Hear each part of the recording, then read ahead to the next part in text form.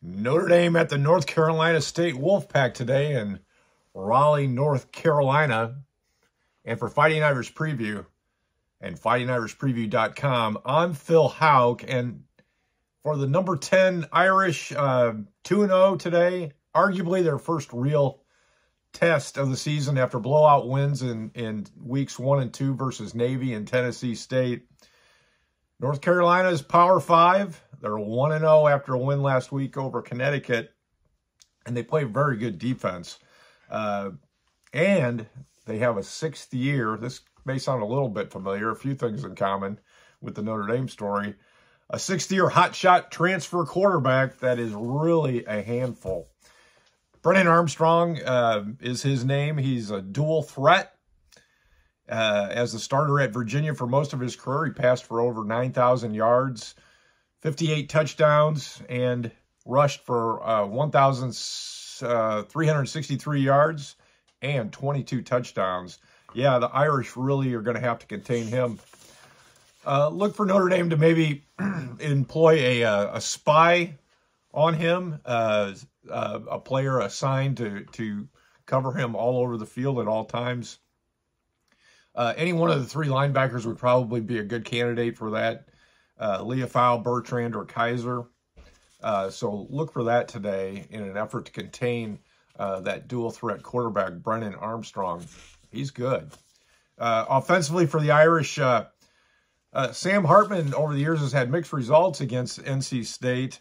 And it's the same defensive coordinator that he'll be facing today that he has in the past. In 3 career performances, he's gone 1-2, and he threw 6 touchdowns. That's not bad. But he threw 6 interceptions in those games. So a mixed bag for sure in those numbers. But let's face it, in those games, Hartman did not have the supporting cast at Wake Forest that he will have today for the Irish. This is a much more balanced Notre Dame attack than Wake Forest ever had. So expect a steady dose today of the Irish running game. Audric Estime, I love this, 4 deep. Jadarian Price, Jabron Payne, and Jeremiah Love. And that should allow Sam Hartman time to operate the passing game efficiently today. The only other time Notre Dame played at NC State was in 2016.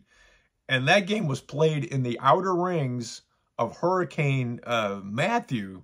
That's right. I mean, if you remember that game, and many of you do, torrential rain came down throughout the game. Strong wind, gusts of wind. It was just an incredibly bad playing situation.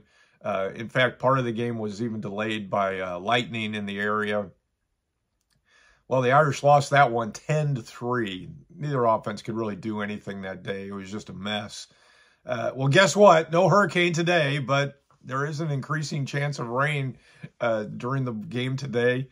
Slight chance of thunderstorms. It could happen. Not hurricane strength by any means. Actually, the rain possibility ramps up to, I think, about 60% by the end of the game. So it should be okay for kickoff, but may see some rain during the ball game. Temperature in the low 80s. That's not bad, especially for this time of the year in North Carolina. Yeah, I'm not picking a blowout for the Irish today. Not like the first 2 games. But I will say this, based on the first 2 games, this Irish team just might be the real deal. And I'd say a blowout is possible. It is possible. That said, the Fighting Irish Preview pick, Notre Dame 31, North Carolina State 17. ND 31, North Carolina State 17, the Irish cover, because the Irish are 8-point favorites. For more, check out fightingirishpreview.com and Fighting Irish Preview all over social media. Where if you go to fightingirishpreview.com, you can buy me a cup of Irish coffee. For details on that, just go to the website and click the button that comes up. By buying me a cup of coffee, you can help keep all this content that you get throughout the week during the football season free, and that's the way we like it.